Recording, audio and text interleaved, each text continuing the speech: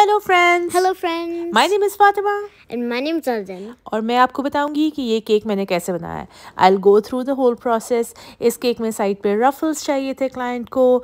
बहुत सारे रफल्स मैंने बनाए। The ruffles are really pretty. They are very pretty, लेकिन बहुत मुश्किल है बनाना।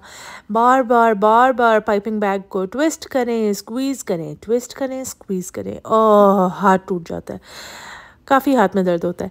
एनीवे, ये मैंने रियल टाइम दिखाया है ताकि लोगों को पता चले कि कितनी देर लगती है इनको बनाने में। The ruffles kind of remind me of a tutu. Actually, they are inspired by tutu. Wow. Okay, so this is the top tier. Top tier पे border का कलर आप guess करो जल्दी से। Yellow. No, it's gonna be orange. Orange border, और इस border को कहते हैं शेल बॉर्डर। यस, और शेल बॉर्डर क्यों कहते हैं? Because it kind of looks like a shell. Exactly, it looks like shell.